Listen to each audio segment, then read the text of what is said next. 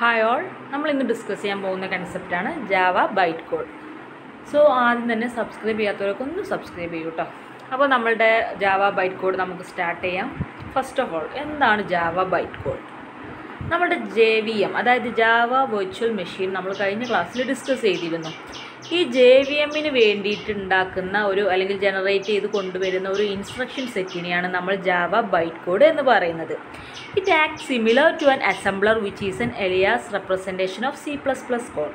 നമ്മൾ CPP കോഡിനകത്തൊക്കെ use ചെയ്യുന്ന അസംബ്ലറിനെ പോലെ തന്നെയുള്ള സിമിലർ ആയിട്ടുള്ള ഒരു പ്രോസസ്സ് ചെയ്യുന്ന ഒരു ഇൻസ്ട്രക്ഷൻ സെറ്റാണ് ഈ ബൈറ്റ് കോഡ് എന്ന് പറയുന്നത്. As soon as A Java program is compiled, Java byte code is generated. നമ്മളിപ്പോൾ ഒരു പ്രോഗ്രാം ജാവയിൽ എഴുതി, Java programming language use ചെയ്തിട്ടൊരു programme ചെയ്തു. അത് ചെയ്ത് കഴിഞ്ഞതിന് ശേഷം നമ്മൾ നെക്സ്റ്റ് എന്താ ചെയ്യുക? ആ പ്രോഗ്രാം എടുത്തിട്ട് കമ്പൈലർ ത്രൂ നമ്മളതൊന്ന് കമ്പൈൽ ചെയ്തെടുക്കും. ഈ കമ്പൈൽ ചെയ്തെടുക്കുന്നതിന് ശേഷം അതിൻ്റെ റിസൾട്ടായിട്ട് ജനറേറ്റ് ചെയ്യുന്ന ഇൻസ്ട്രക്ഷൻ സെറ്റാണ് ഈ ജാവ ബൈറ്റ് കോഡ് എന്ന് പറയുന്നത്. In more app terms, Java byte code is the machine code in the form of A class file. ഇത് ഒന്നുകൂടെ നമ്മൾ ആപ്റ്റായിട്ട് പറയുകയാണെങ്കിൽ ഈ ജാവ ബൈറ്റ് കോഡ് എന്ന് പറയുന്നത് ഒരു ടൈപ്പ് ഓഫ് മെഷീൻ കോഡ് തന്നെയാണ്. അതൊരു ഡോട്ട് ക്ലാസ് ഫയലായിട്ടാണ് നമ്മൾ കീപ്പ് ചെയ്യുന്നത്. With the help of Java byte code V achieve platform independence in Java. നമ്മൾ ഈ JVMന് വേണ്ടിയിട്ടുണ്ടാക്കുന്ന ഈ ജാവ ബൈറ്റ് കോഡ് ത്രൂ ആണ് നമുക്ക് പ്ലാറ്റ്ഫോം ഇൻഡിപെൻഡൻസ് എന്ന് പറയുന്ന ആ ഒരു ക്വാളിറ്റി അച്ചീവ് ചെയ്യാൻ പറ്റുന്നത്.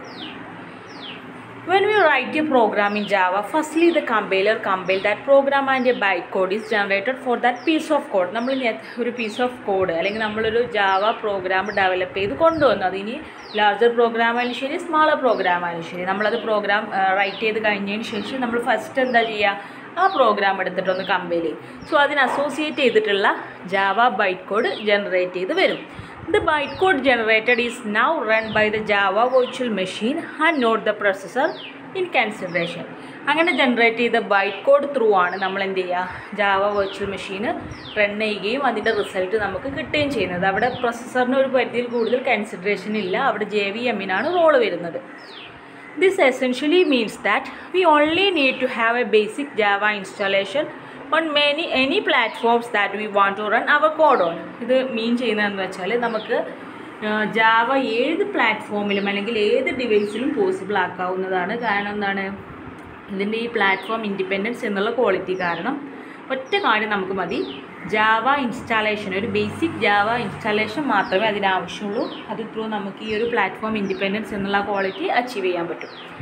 Resources required to run the bytecode are made available by the Java virtual machine, which calls the processor to allocate the required resources. അപ്പോൾ ഈ JVMൻ്റെ കേസ് അല്ലെങ്കിൽ ജാവൻ്റെ കേസ് വരുമ്പോൾ അതിന് വേണ്ടിയിട്ടുള്ള റിക്വയർഡ് ആയിട്ടുള്ള റിസോഴ്സൊക്കെ അലോക്കേറ്റ് ചെയ്യുന്നത് മെയിനായിട്ട് ഇവിടെ ജാവ വെർച്വൽ മെഷീനാണ്. കാരണം ഇതിനകത്തെല്ലാം JVM ത്രൂ ആണ് ചെയ്യുന്നത്.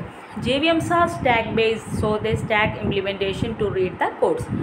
നമ്മൾ കഴിഞ്ഞ ക്ലാസ്സിൽ ഞാൻ പറഞ്ഞ പോലെ ജാവ വെർച്വൽ മെഷീൻ പഠിച്ചിരുന്നു. അതിനകത്ത് നമ്മളൊരു ആർക്കിടെക്ചറൊക്കെ കണ്ടിരുന്നു. അതിനകത്ത് മെമ്മറി ഉണ്ട്, method memory, heap memory, stack memory എന്നൊക്കെ പറഞ്ഞാൽ നമുക്ക് ആ ഫിഗറിനകത്ത് പഠിക്കാനുണ്ടായിരുന്നു.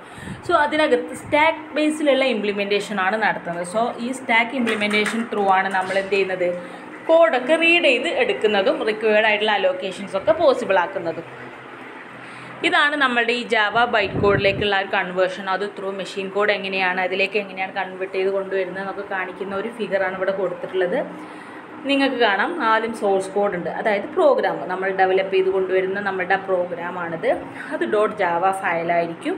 അത് ഫസ്റ്റ് എന്ത് ചെയ്യും? കമ്പൈലർ ത്രൂ കമ്പൈൽ ചെയ്ത് കൊണ്ടുവരും. കമ്പൈൽ ചെയ്ത് കഴിഞ്ഞാൽ അതിൻ്റെ റിസൾട്ടായിട്ട് നമുക്കൊരു ബൈറ്റ് കോഡ് ജനറേറ്റ് ചെയ്ത് വരും. അത് ഏത് ടൈപ്പായിരിക്കും? Dot class ഫയലായിരിക്കും. ഈ ബൈറ്റ് കോഡ് നമുക്ക് പിന്നെ എവിടെ വേണമെങ്കിലും ഏത് പ്ലാറ്റ്ഫോമിലും ഏത് ഡിവൈസിലും പോസിബിളാകും. അതായത് വിൻഡോസിൽ പോസിബിളാണ്, JVM ലിനക്സിൽ പോസിബിളാണ്, മാക്കിലൊക്കെ പോസിബിളാണ് ഈ ഒരൊറ്റ ബൈറ്റ് കോഡ്. എന്നിട്ട് നമുക്ക് അതിന് അസോസിയേറ്റ് ചെയ്തുള്ള മെഷീൻ കോഡായിട്ട് റിസൾട്ട് കിട്ടുകയും ചെയ്യും. ഇങ്ങനെയാണ് നമ്മളുടെ ജാവ പ്രോഗ്രാംസൊക്കെ റൺ ചെയ്യുന്നത്. ഇനി advantage of Java byte code എന്തൊക്കെയാണ്? നമ്മുടെ ഈ ജാവ ബൈറ്റ് കോഡിൻ്റെ അഡ്വാൻറ്റേജസ് എന്ന് പറയുന്നത് നോക്കാം. Platform independence is one of the soul reasons for which James Gosling started the formation of Java, and it is this implementation of byte code which help to achieve this.